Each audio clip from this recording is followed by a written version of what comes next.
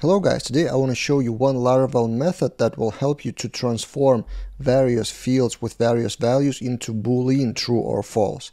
Because when working with checkboxes or with selects or with radio buttons, sometimes the values are kind of true or false, but they may be string, there may be yes or no or something, and for the validation or for further logic you prefer to have it as Boolean, so transform to Boolean. So this is my example project, really simple form generated by the way with quick admin panel, so you may check that out if you want to generate this simple admin panel project. And the blade looks like this.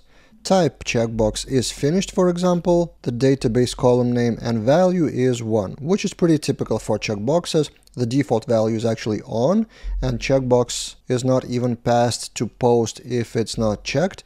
And then for select, we have options which are placed in the model is active select is yes or no. And then in the controller, we can use request Boolean like this. So if you use request is finished or request is active, so this is the checkbox and this is the select dropdown, you will get exactly the values as they are, which is 1 or empty or yes or no.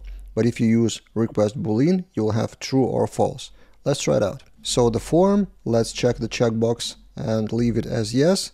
We click save and we have from string the values are 1 and yes, but if you do request Boolean, you have true and true.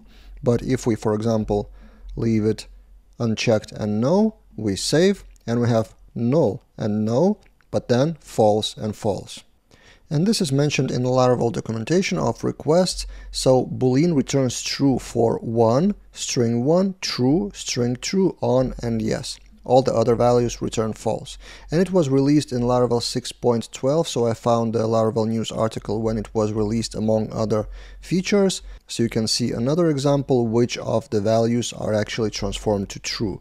So this becomes false, those both become false, and this one also is false. So if you have a situation where you need to transform some of the form value into Boolean, you can use request Boolean pretty conveniently. If you want more Laravel tips like this one, subscribe to the channel. It's called Laravel Daily and I keep shooting videos daily, and see you guys in those other videos.